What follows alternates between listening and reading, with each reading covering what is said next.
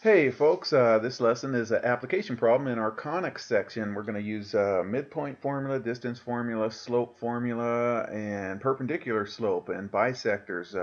So we have board problems here and we're going to solve these. And I'm not going to go through solving these in this. I'm just going to give you the answers right there. So if you have questions in class, you can ask me. Here you get two answers here, and one of them is an extraneous answer. I forgot which one it was here. So square both sides. So remember, when you square this side, it gets x squared minus 10x plus 25. And here you're going to multiply everything by x plus 1.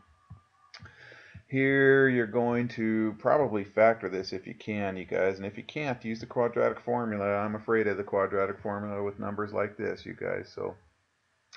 And then distance formula, midpoint formula, slope formula. Okay, so here we go, and then there's my work there. Okay, application problem. So to find the center of a circle, given 3 points on a circle, you need to find where the perpendicular bisectors of the chords intersect. So we did this in section 9.1. So here we had the perpendicular bisectors anyway. So here we had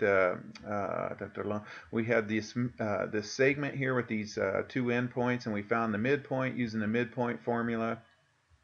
And then we found the slope of this line. So the slope of this line is y2 minus y1 over x2 minus x1. Here are the midpoints, so you average the x's, average the y's.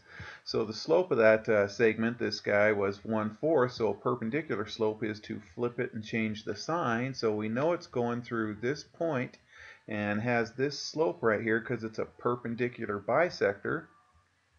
So we use our Algebra 1 skills and we get y equals negative 4x plus 9. Well, that's what we're going to do in this lesson here. So here we go. 65 million years ago, an asteroid slammed into Earth, creating an enormous crater.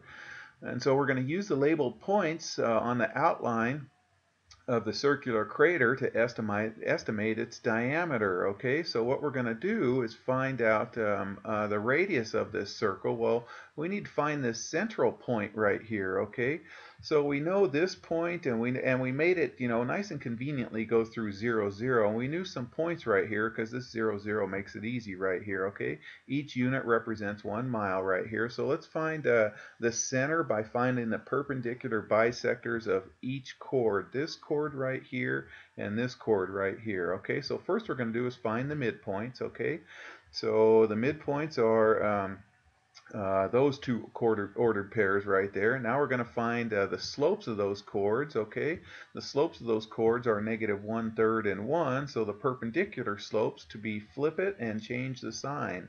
So perpendicular to this is positive 3. Perpendicular to this is negative 1.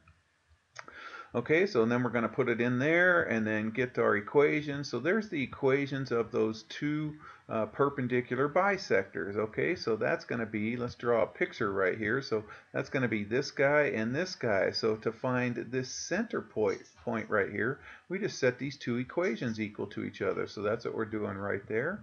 Okay.